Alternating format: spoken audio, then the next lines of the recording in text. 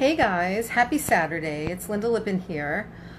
I am a master Pilates teacher based in Lower Manhattan, and I consider my work to be to help people feel and function better using Pilates fitness and nutrition as the tools.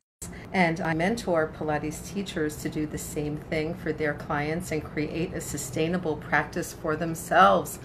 I'd like to talk to you today about an issue that keeps making the rounds. It does so every few years in the fitness and Pilates communities, and that issue is forward spinal flexion in Pilates. So my views on this have actually changed over the course of the years. Hey Misty, and I'll tell you why. So I had started out as a traditional classical Pilates teacher, and I taught all the exercises, all the flexion, all the hyperextension. Hey Jan. And then after kind of hurting my own back, reading a lot of Stuart McGill, working with a lot of clients in really bad back pain and back situations, I started teaching more extension, not necessarily hyperextension, but more kind of flat back, more thoracic extension, and more lift. And then I'm going to tell you what started happening in my own body as a result of that, is that I really started to flatten out my thoracic curve, and that caused a whole host of issues up and down my spine, including in my neck and my lower back. And what I've realized in doing some research and studying with some biomechanics experts, including one of my clients who's finishing his PhD in biomechanics at Columbia right now, is that the human spine is actually built for mostly forward flexion, mostly coming from the thoracic spine.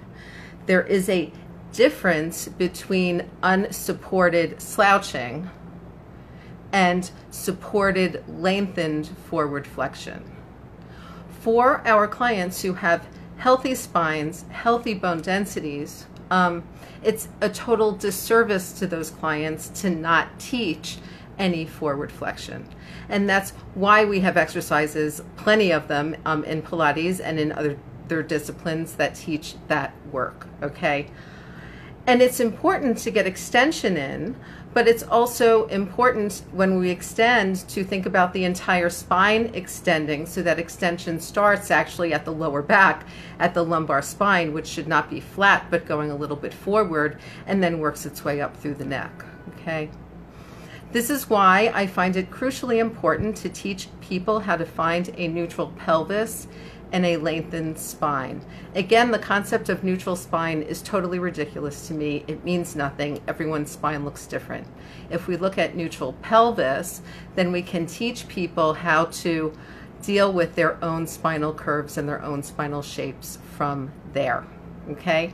So, unless somebody has a spinal pathology, in which case, like severe osteoporosis or osteopenia, where really forward flexion is going to cause them some issues, or with one of my old apprentices from Real Pilates who is back in Texas and just found out that she has some severe spinal issues, and I'm teaching her privates remotely to again learn how to stabilize the spine and stop her spine from moving so much.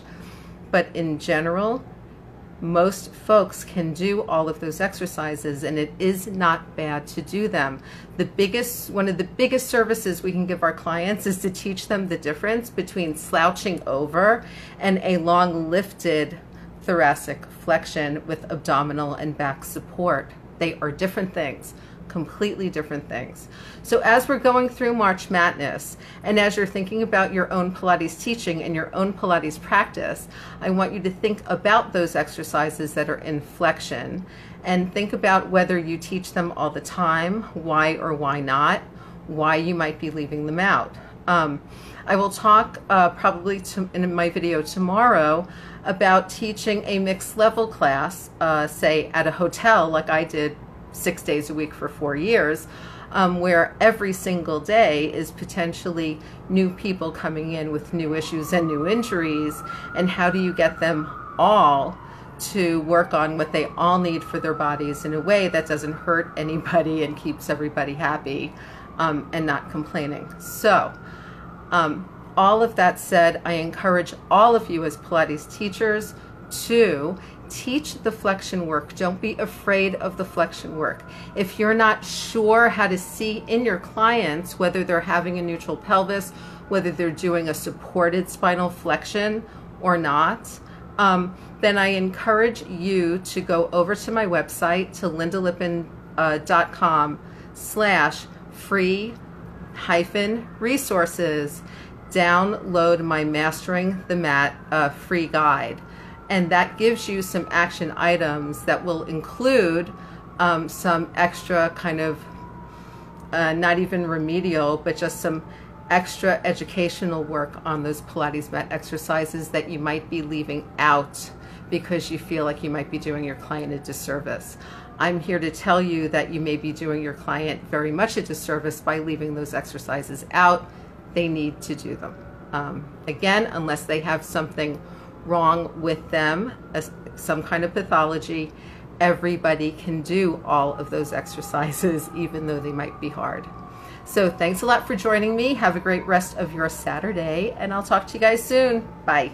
And I will put a link to the free guide also down in the comments of this video. Have a great day. Bye.